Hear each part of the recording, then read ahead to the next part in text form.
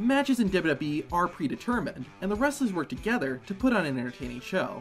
Like any performance, things can go wrong, and we saw a number of WWE matches in 2021 that got completely screwed up. Like when two wrestlers decide to actually fight each other. On Monday Night Raw, Nia Jax and Charlotte Flair were wrestling in a singles match. When the match started, it didn't seem like anything out of the ordinary at first, but things quickly started to change. Both women were a bit rough with each other, which likely started irritating them. To make matters worse, Flair didn't really sell one of Nia Jax's signature moves, the Spine Buster. Nia Jax later did the same thing, barely selling the impact of Flair's big boot. However, the moment that seemed to really set them off was when Nia Jax threw Charlotte on her head. Eventually, Flair snapped and gave Nia Jax a hard slap to the face, and that's when they really started fighting. Both wrestlers began smacking each other and legitimately tried to take each other down. After a bit of fighting, they tried to get back into the match, but they were clearly having some communication issues. They finally were able to end the match, with Nia Jax defeating Charlotte Flair. According to people backstage, Nia and Charlotte didn't have any issues with each other before the match. I guess this was just a bad day at work. The Universal Champion's first title defense of 2021 was against Kevin Owens. They went one-on-one in a last man standing match at the Royal Rumble, and it was awesome. Roman Reigns and Kevin Owens fought all over the arena, and there were a ton of crazy moments. It makes it all the more unfortunate that the match was bogged down by a big mistake. To prevent Reigns from getting to his feet, KO cuffed Reigns to a low part of the stage. Paul Heyman came to free Roman as the referee started counting. However, there was a problem and the handcuffs would not come off.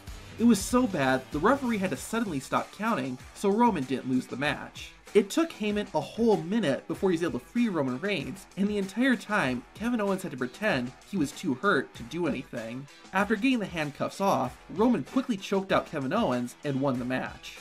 After losing her Raw Women's Championship, Nikki A.S.H. teamed up with Rhea Ripley. They soon became the #1 contenders for Natalya and Tamina's Tag Team Championship. A week before their title match, Nikki A.S.H. and Tamina decided to go one-on-one. The match was going fine until about 5 minutes into it. A post-match fight broke out to help end this awkward situation. I'm guessing Tamina was supposed to win the match, which is why her theme song started playing and they announced her as the winner. Big E started 2021 as Intercontinental Champion. One of his first rivals was Apollo Crews, and they had several matches against each other. Crews failed each time, but kept asking for one more match. When Big E denied him yet another title shot, that's when Apollo Crews snapped. Apollo attacked Big E, and the two ended up going one-on-one again at Fastlane. The match was a pretty solid contest against two of WWE's brightest wrestlers. Unfortunately, the finish was completely messed up.